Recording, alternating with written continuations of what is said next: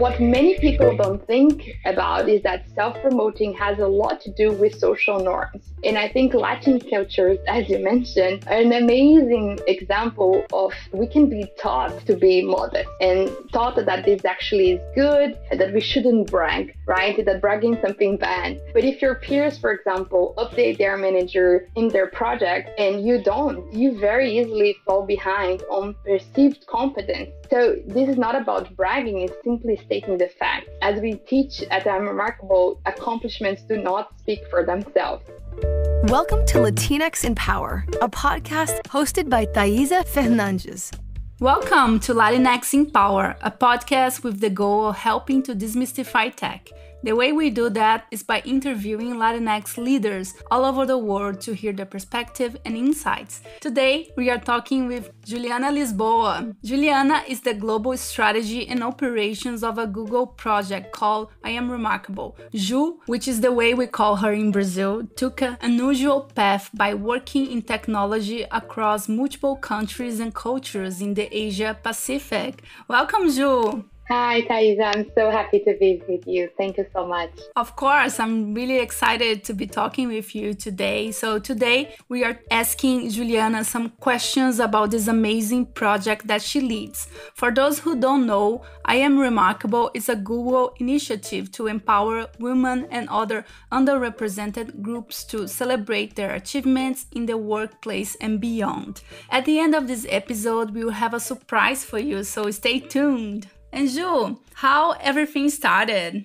Oh, yes, that's a big question. So I was born in a city called Campinas, which is southeast of Brazil. My mom was 15 when she got pregnant with my sister, 17 when I was born, and 18 when she was divorced and broke. Thankfully, typical Latin family, we had a lot of family and friend support. I was raised surrounded by very strong women. I could see my mom, my grandma, even my great-grandma really working hard to give us a better opportunity than they have. So I think in a very young age, I already felt empowered to create my own path and encouraged to be always curious. With that in mind, my first scholarship maybe had been when I was 9, my first informal job when I was 11. And by 17, I already moved alone to São Paulo, which a 20 million city, right, to work and study. With 17, Ju? Yeah, 17. Whoa. So I found my way, to get to a graduation. I ended up graduation actually in a top university. I even had a year abroad in Milan due to another scholarship. So by the age of 24, I had already a very different life from where I started. I was a manager in a big corporation. I was leading marketing and digital strategy with a sizable team. I was checking all those boxes of success that I created online. And some of those were don't get pregnant, do well in school, get a job, all these things that we tell ourselves that success look like. But somehow I was not feeling fulfilled. I was actually more insecure as time passed. But I would try to hide that at all costs. And that made me feel even more stressed. After several years of that cycle, although I was getting a great feedback at work and everything looked right from the outside, I simply was not okay. And eventually I got the courage one day and quit my job. Took really a while for me to articulate why I left, such a successful track. But today I can understand that I was powered through so much of imposter syndrome, value clash, sexism. It really became unbearable. Anyways, after that period, I opened up my own business, which was another big learning curve, but gave me much more joy, honestly, than I was having in the corporate world. I was living a more authentic life, a more flexible lifestyle, and start realizing that checking all those boxes didn't mean success. And honestly, I just had to respect my true self and who I really was. When I thought that my career path was set, like as an entrepreneur, another big turn happened. A dear friend sent me an opportunity to work at Google and insisted that I apply. Oh, so you decided to apply for this role and kind of stop working your own business. How was this process for you? Because you are working with something that you truly loved, right? So I didn't think that I was getting that job. So I literally did it for the sake of, okay, done. And I never really thought it through. Okay, I will leave my job or anything like that. It was really about, my friend insisted. I said, I'll give it a try. They will not call me, and that's done. But they did call me. And I ended up starting at Google. And again, I was sure that I was not going to stay for long. So I didn't close my business or anything. I tried to keep both for a long time based off my experience on the past. I didn't think I would ever fit in. But yet, here I am, 7 years later. At the end, I had to close my business. It was impossible to keep both. And during those 7 years at Google, I worked in different roles. The past 3 years, I've been based in Singapore. I was leading product strategy and operations for 15 Asia Pacific countries. So working with DAC in different cultures and roles made me even more aware and interested about social inclusion. So luckily this year I was able to make another move. And since the beginning of the year, I've been leading strategy and operations, but now for I'm Remarkable, this global program that fights those bias that made me quit my first job to start with. So yeah, the word goes around. Yeah, it's a full circle. And it's so interesting because since a young age, you are always really strategic about your choices, first with the scholarships and then checking the boxes, but also experimenting and then realizing, oh, this doesn't make any sense. I'm doing my own thing and feeling fulfilled, but at the same time being open to new opportunities. And then Google came to your life. So that is really cool. For me, it felt very organic, but you're right. I think there was something about being curious and just giving it a try. Even I didn't have the self-confidence, and I thought Google would not call, but yet I tried. And I think that's a good thing, right? It shaped somehow my experience. Mm-hmm. Yeah, it's really cool. Your friend also pushing you, helping you in this journey. This reminds me of another episode. Leo said that one single act of kindness changed her whole career, and that is so amazing. Absolutely. I completely agree that sometimes we just need a little push, and here we go. Amazing. And what does it mean to be a Latinx for you? This is a very interesting question because, to be very honest, I didn't recognize myself as a Latinx for a long period. Growing up in Brazil, I don't know how you felt, but I felt just a Brazilian. I didn't label myself as a Latinx. And honestly, when I saw all those Spanish-speaking countries, I felt they were so different from, the reality I lived in and their story, their culture. I could not really understand how anyone could actually cluster, as a whole. But after, I think, studying more and working in global companies and living abroad, that perspective changed. I got to learn so much about our shared colonialism and simply experience a weird connection that truly happens when you meet someone from Colombia, Venezuela, or even other Brazilians on that setup. Now I truly consider myself super Latina. Like I totally recognize myself in that label. I think also living in Asia can be super challenging, like how different culture is around you. And having Latinx friends around me, they just make me feel home, even so far from home. It can be like just showing up, showing that they care, doing like a small kind act, like you mentioned, or my favorite, sharing food. It's just the small things that make my experience here much more comfortable. So for me today, being a Latinx is having a part of our identity rooted in Latin America, which has this amazing history of resilience, creativity, and a big sense of community and how that shaped all of our culture. At the same time, there is a part of me that indeed believes that we are, a group of unique, and it's important to recognize, the uniqueness of each country, each culture, or even each individual. So yes, I'm a proud Latina. And also so many other things. We have a huge diversity in our community, and we should celebrate it as a way to fight stereotyping. This is exactly why this space that you created is so important. We need to celebrate each other, and this is a great opportunity to do it so. Yeah, thank you. Yeah, I like what you said about celebrating our similarities and at the same time our uniqueness. that, of course, we have a lot in common, but we have a lot of other things. And sometimes it's easy to put people into like boxes, but we are more than one box. You know, we are many, many, many other things. And it's important to acknowledge that and celebrate that too, right? Absolutely. It's so important to hear stories. And that's what I love about this podcast. I think we need to have more Latinx stories being told so we can recognize this uniqueness and this diversity and the same thing, those amazing characteristics that make us so much proud of our identity.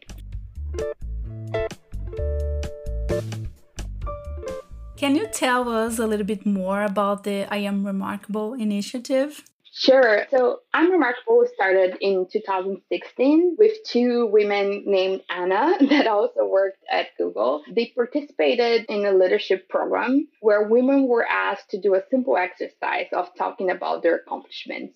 And so many struggled to do it. With that insight, they looked for literature and it was proven what they intuitively know. Women and other marginalized groups often struggle with lack of confidence, and that had an impact in their perceived competence, their careers, or even at home. Then they started I'm Remarkable, that is, at its heart is this 90 minutes workshop that makes people reflect and act on modesty norms and biases. Today, this program counts with over 8,000 trained volunteers delivering workshops across the globe. This is amazing.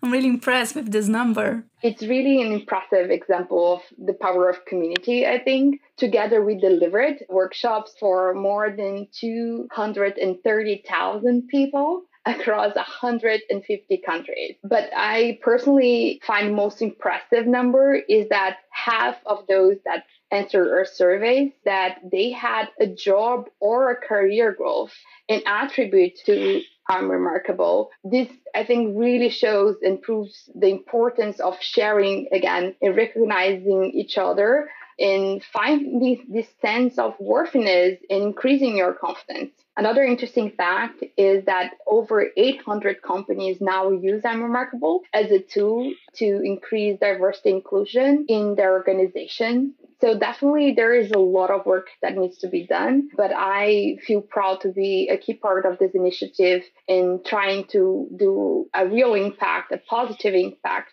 to change corporate world and people's life in general. That's amazing. That's a huge impact. And now we are seeing a lot of people talking a little bit more about imposter syndrome, but they are not talking that much about the confidence and how this affects our, as you said, not just our work, but our relationship with ourselves at home. So this is huge. How long does Google have this initiative? It's been a year already?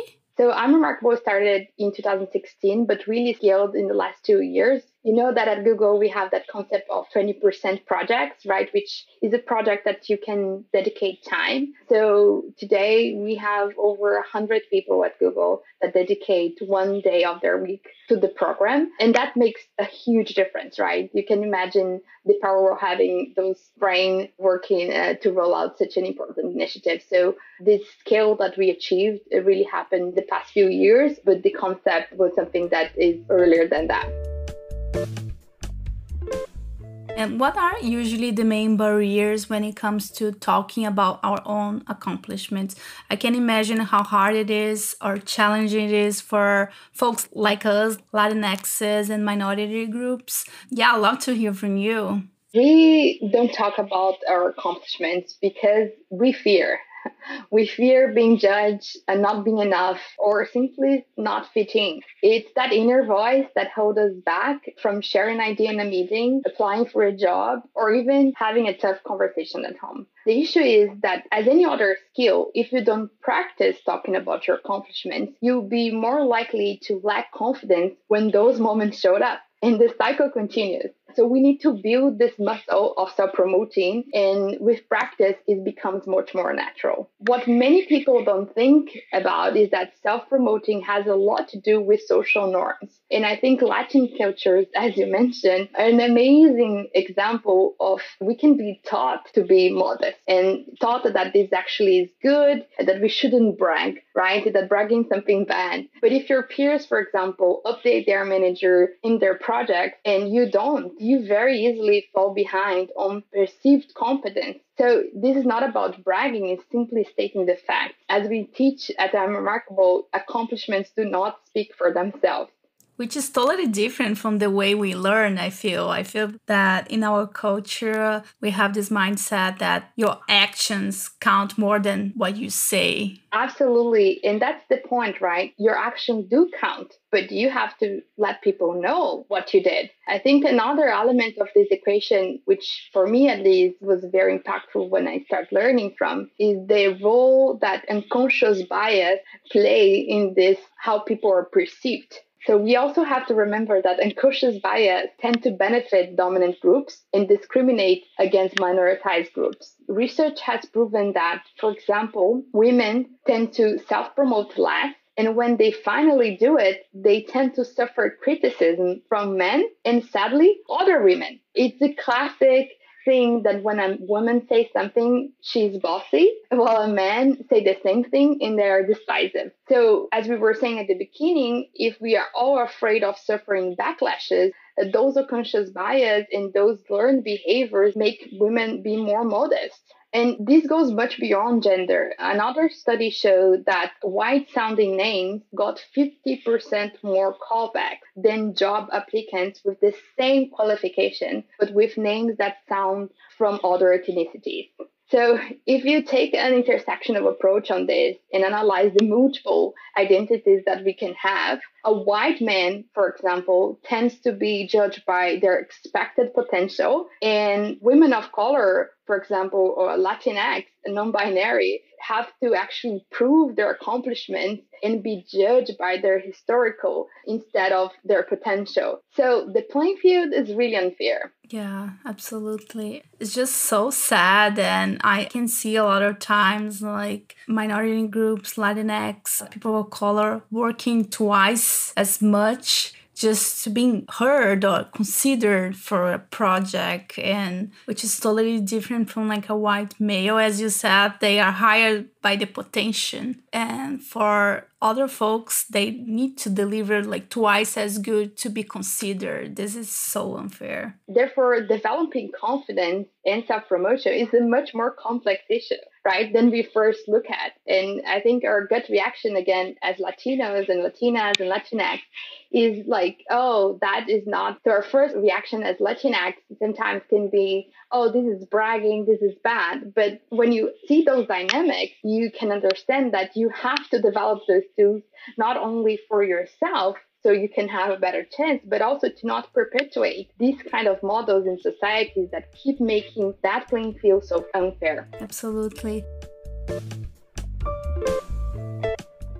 And I can imagine the amount of insights and inspiration this project brings you. How did the I Am Remarkable project change you?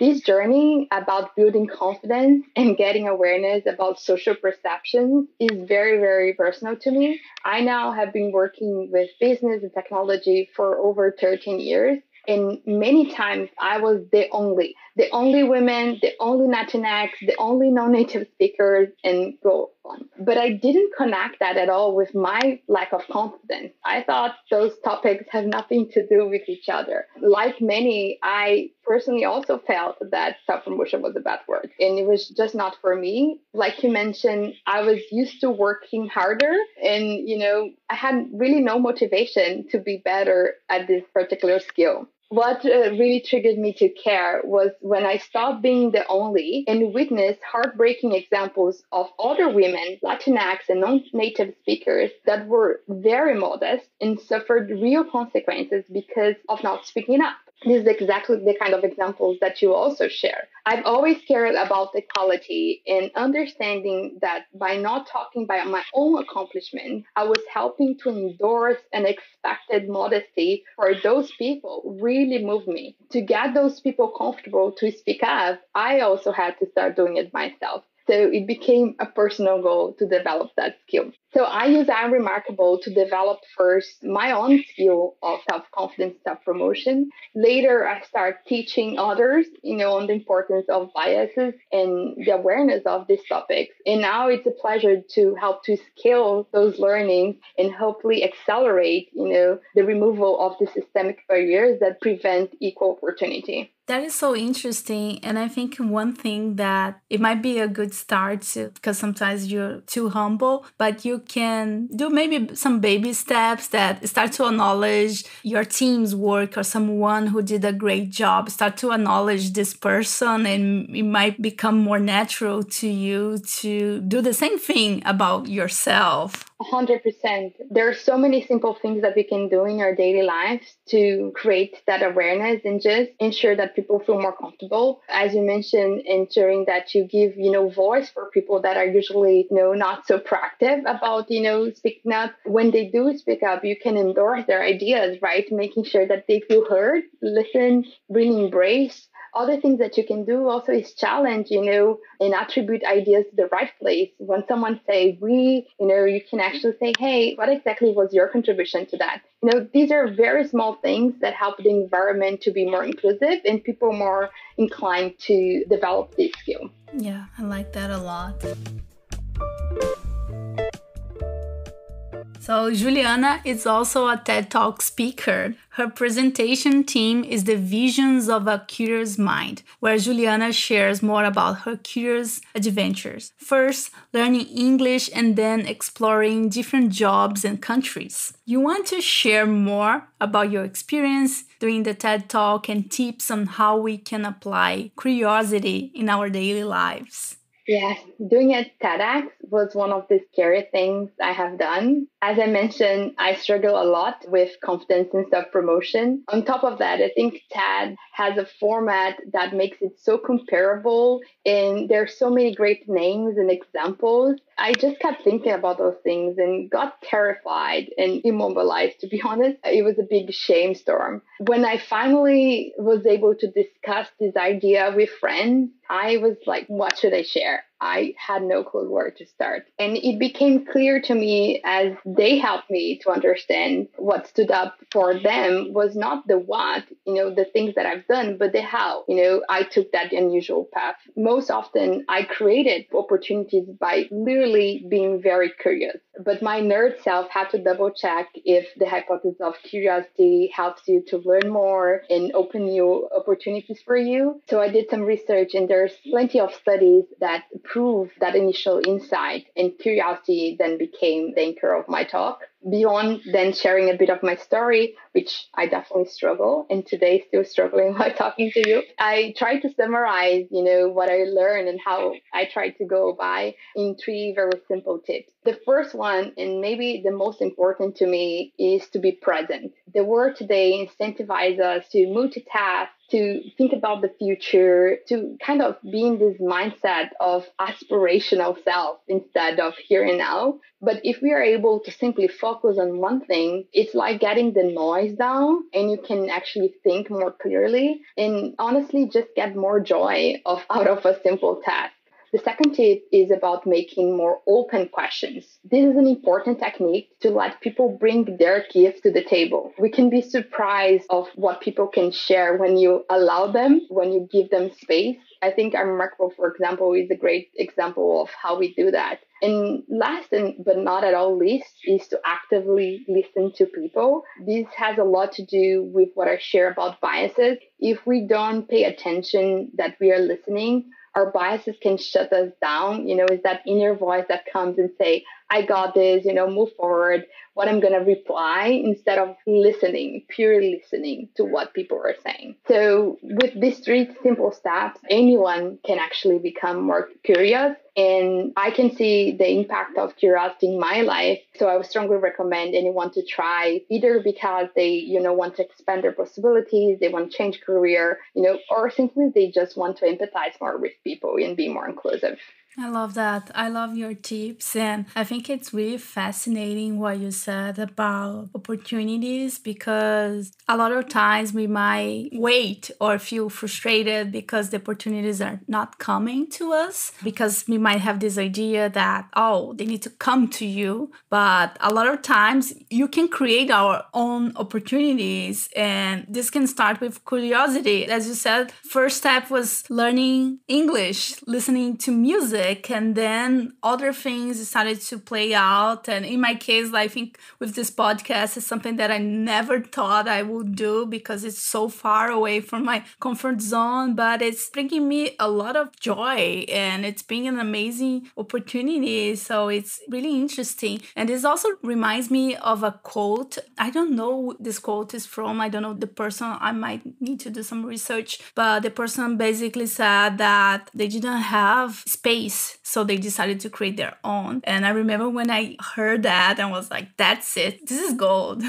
Absolutely. Absolutely. I think these topics are so related, right? Because sometimes we lack the confidence, but sometimes also it's about us doing that move of simply listening to other people, right? You don't have to go and create this amazing podcast out of nowhere. I'm sure that you had very meaningful conversations that maybe didn't start with the goal of creating a podcast, but took you there because you just let that curiosity drive you. I love this project of yours because it's exactly an example of being out of your comfortable zone, but at the same time, I'm sure that adds to your professional life as much as to your personal life. Mm-hmm. Yeah, absolutely. Yeah, it's been amazing and a really good pandemic project that we will continue. We are not stopping.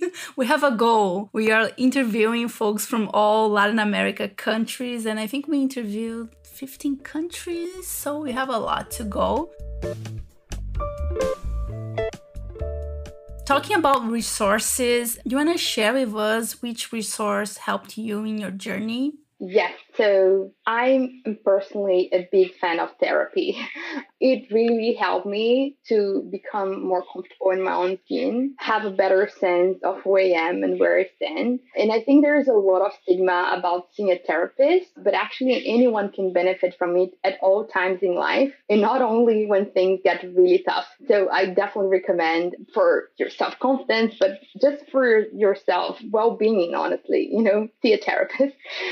I also have been very, very intentional lately on how I spend my time on social media. I think especially during this period of pandemic where we are more isolated than ever, and what we see in the digital world reflects so much of what we believe is real. Selecting digital content that empowers you and reflect a more diverse set of people and, and good influence in your life, instead of insisting on those, mainstream profiles that sometimes we don't even know why we follow. These are like simple things that actually makes me every day feel that I belong more, that I'm less imperfect, and make me accept myself more. So I definitely recommended those. And something else that has been helpful for me in these last few years, I think especially again with the pandemic, has been books. Growing up, I was not, the one that read all the books and things like that. But it's been interesting to see the impact that they have been having in my life lately. So some books or some authors that I love lately is like Djamila Ribeiro, Brazilian author that talks so much about Black feminism. She's amazing, right? So needed. Brené Brown, which talks so much about shame and how the sense of belonging, that we crave is important. Bell Hooks, which is so honest, in the way she expressed herself, and she's just able to, put words on feelings that I could never. Or even Elizabeth Gilbert, that I think she brings a a light sense, in life. It's an amazing story. She has an amazing story of like a bunch of struggles, but she looks at it, in such a light way. All these things really inspires me. So these are some of the names that I recommend. And last but not at all less important is do an Unremarkable workshop, right? Yes, this is our surprise. So you're waiting until the end. So Ju, tell us more. So I'm so excited to share with this community the power of those workshops. We are going to be opening slots, especially for those that listen to Latinx in Power. And we hope that you can join us in one of the sessions and just experience what we talked about today. Amazing. So we are going to link in the description of this episode where you can find more and subscribe to hear more about this podcast and be part of it. And in the meantime, you can also check our social media channels so you can learn more about this workshop too. So it's going to happen on June 30th at 6 p.m. PST, and you can find more information in the description of this episode. And Ju, that was amazing, and I want to end this podcast with a quote from your TED Talk that is so amazing, which is: be present, make more open questions, take the time to actively listen and be curious. That was incredible. Obrigada, Juliana. So I want to leave the last minutes for you to share anything you want to share with us and where people can find you. Thank you so much. Obrigada, Thaisa. I feel, again, having spaces like this is what actually makes a difference. Thank you again, Thaisa, for having me. It's great to see you again, to share a bit the story. And actually, it's a gift to me to reflect on my own story, and what I'm bringing to the table. So thank you for the opportunity for this reflection and to hold this space for the Latinx community, which is so much needed. So thank you. Thank you. Thank you for sharing your story and be so open with us. And also to offering this workshop that is really exciting. And I know how hard it is to get an Unremarkable workshop. So thank you for that.